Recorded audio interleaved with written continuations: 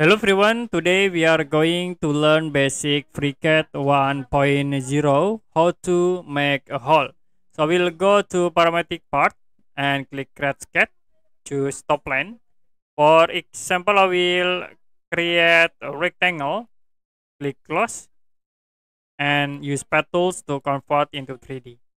Now I will create sketch in the top face. You can click create sketch. For the first sketch, I will create circle, close, and then we create again sketch in the top face, circle again at this point, click close. Now there are two options to create holes by using this sketch. First you can use these tools, pocket, and the second we can use the hole tools. So first I will use the pocket. You can select the sketch and click the pocket tools. So that's it. You can see it will be create holes. You can change for length in it, or you can use type dimension into drag all.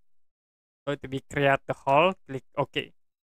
Now the seconds we can use the hole tools. You can select the sketch, click the holes, and we have these hole parameters.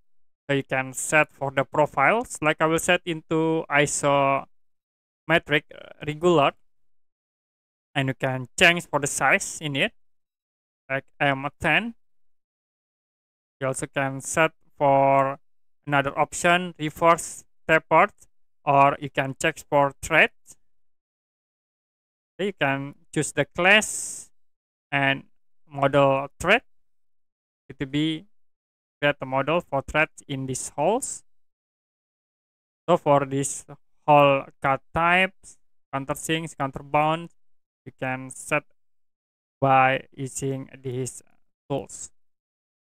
Can click again, like I will set into left hand, and then update thread view. Be waiting. So this is for the update. You can set for diameter. Like I will set in it into 10. It will be automatically updated.